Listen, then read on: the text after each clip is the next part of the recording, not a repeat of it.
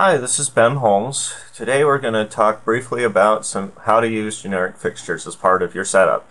This is you'll use generic fixtures when you don't have your particular fixture listed in our list. So we put these there so that everyone can continue to use VenueMagic. If they get something that's brand new and we haven't got it in there yet, you can make sure that you can still use it. So the way you use generic fixtures is, first of all, you go into the fixture setup. Once you're into the fixture setup, you come down to the generic. And what I've got set up today is I've actually got a 5-channel generic laser that I'm going to set up. And this is what the manual looks like.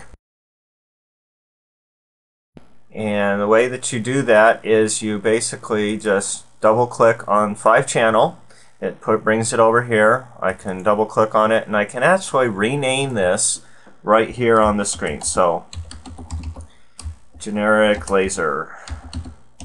Now, the important thing to remember about the name is that you cannot have any spaces or dashes in the name. You have to either use the underscore character or just combine it like I have here.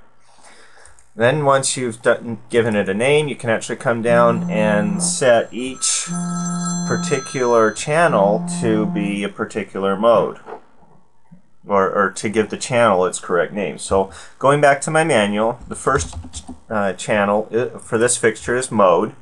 The second is running direction. The third is running speed. The fourth is twinkle speed. And the fifth is color selection. Okay? And that's basically it. We'll cover merge mode in an advanced tutorial. So then you can just click OK. Notice that it's now that one fixture is the same regardless. You can move it around. Notice the dip switch has changed, so you can, if it's a dip switch style setup on the fixture, it'll actually tell you what to set the dip switches to, that type of thing. So the next thing I'm going to do is close, and we'll actually go and actually program this fixture. So what I'm going to do is I'm going to drag this generic laser over into my lamp track. Now that it's here in my lamp track, you can see that it's there. I'm going to go ahead and, with generic fixtures, pretty much the best thing to use is just the level control. Level control is the universal do whatever you want type of lamp effect. So I'm going to drag that in here. I'm going to set it up for 20 seconds, which is a good length of time if you're doing a repeating type loop effect. Okay. What I like to do with generic fixtures, I actually like to hook them up to the so that I can actually work with them in real time to do my settings.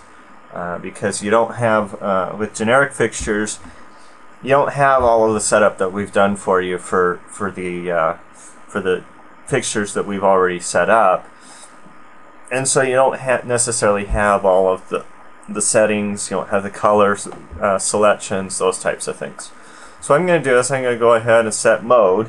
Right now, with mode at 0, it means off for this particular fixture. So the first thing I need to do is I actually need to turn it on.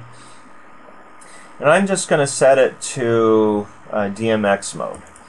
In this case, DMX mode is actually 255. So I'm going to do that.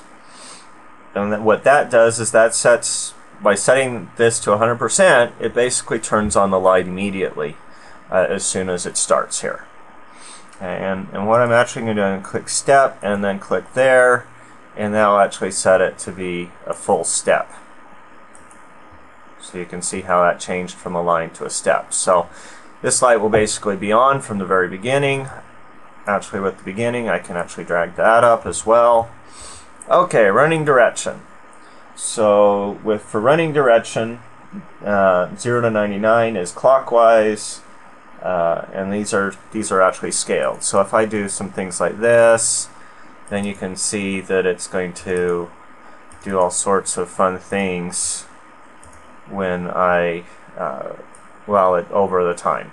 So running speed, we're just going to do we're going to just do this. We're just going to step the speed, so speed's going to start at 0. Actually, 0 for this particular fixture is speedy, 255 is slow, so we're going to just slow it down. So it's going to be really, really fast and then start slowing down towards the end. Twinkle speed, we'll go ahead and leave that alone. And then color selection, we'll leave that alone as well, because that's the red and green color selection, which looks good on this particular laser. Click OK, and that actually will run that particular laser for me. So when I click play. So post your questions below, and we'll respond to them as we see them. And I hope you have fun time using VenueMagic. Thanks.